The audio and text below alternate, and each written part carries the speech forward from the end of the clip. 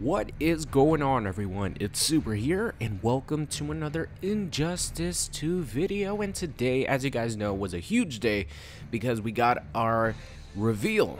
And officially on the Injustice website, the reveal was for Green Lantern, even though we got, I would say, around 7 first looks at different characters, and I talked about that in a video earlier today. It's going to be linked in the description. I go over all the new characters that were revealed or showcased for the first time in Injustice 2 in the Shattered Alliances trailer. But as always, if you guys do enjoy the Injustice video, especially today, awesome day with all these character reveals, leave a like rating on the video. But I wanted to wait a little bit because the Injustice 2 website updated a couple hours ago with the official backstory for Green Lantern, who was, you know, the character reveal for today.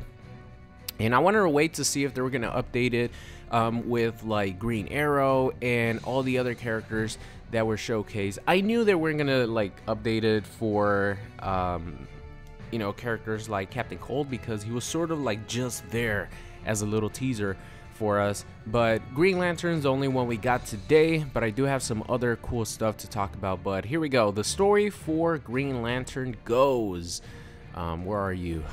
All right, here we go.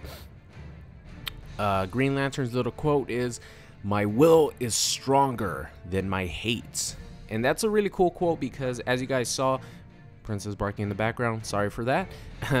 Princess, I will give you some food as soon as I'm done with this video.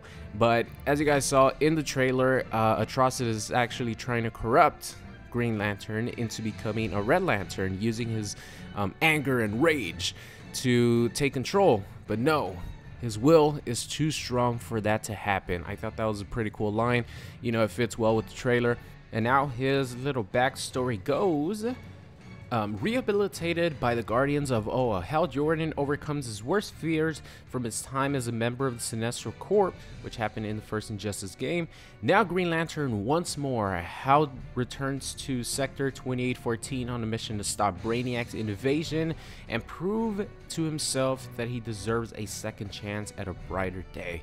So he pretty much wants redemption, something similar to you know, the Flash. The Flash was ashamed of himself for what happened in the first Injustice game, and now Hal Jordan, same thing, becoming a Yellow Lantern in the first game, and now back to being a Green Lantern. You know, he just wants to do good.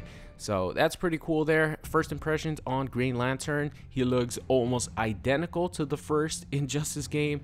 I do like his face structure. I don't think he looks weird. You know, he's not a, I'm sorry, I love you, Superman, but he's not a Superman type where his face looks kind of weird.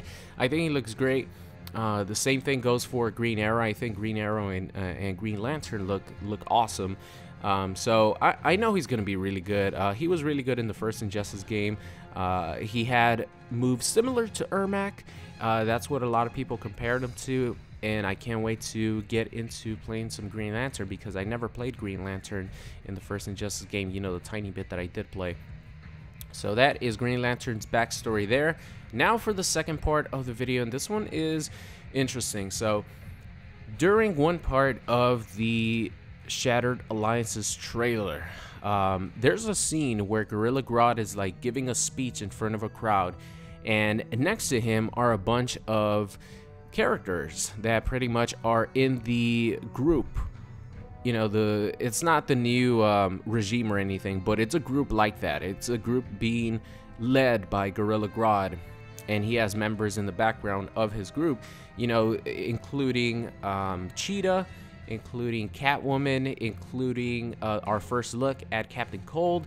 Bane is in there, and all the way to the far left, if you pause at a certain section, I'll put the screenshot on the screen, of course, there is maybe 3 frames, maybe that's pushing it, maybe 2 frames, in which there's a mysterious character that appears all the way to the left that is causing such a buzz in the community at the moment, because we have absolutely no clue who this could be. So I'll put the screenshot up on the screen right now. This is a screenshot from this specific character. He is next to Deadshot. we only get to see this specific picture. This is like the closest I could give you. This is literally the frame before it cuts to black. So this is like the best shot that we get of this specific character. A lot of people are thinking it's Red Hood. A lot of people are thinking it's Scarecrow. So one of my viewers on Twitter actually tweeted me a comparison between Red Hood and this mysterious character. Of course, he doesn't have a red hood. It's more like brownish. But as you guys see, the similarities are a little bit similar as far as you know, the build. He is a strong guy. So at first I thought it might be you know, Scarecrow, because it looks like he has a burlap sack over his head, you know, similar to Batman Begins and the sack that he was wearing in that specific movie. But he is way too buff to be Scarecrow. And at the same time, you know, Red Hood, he doesn't have a red hood. And he, you know, the inside of his clothes are blue. If it were to match Red Hood, you know, he would have a white shirt. And then you might be able to see a little bit of his bat symbol. So I don't know, guys. I don't think this is Red Hood, or I don't think this is Scarecrow. This is another character that we don't know of yet. This might be one of the secret characters that will be revealed in the future.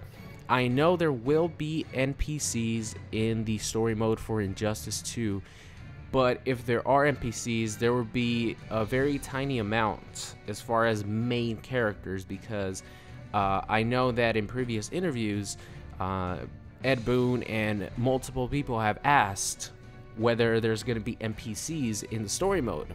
And they confirmed that they're going to try to keep the NPCs down to a minimum, because a lot of people do get angry if the NPCs don't end up being DLC characters or don't end up being in the game. The fans get angry. Same thing would happen with Rain, Sindel. You know, we expected them to be in the game. They never came. So they want to keep the NPCs down to a minimum.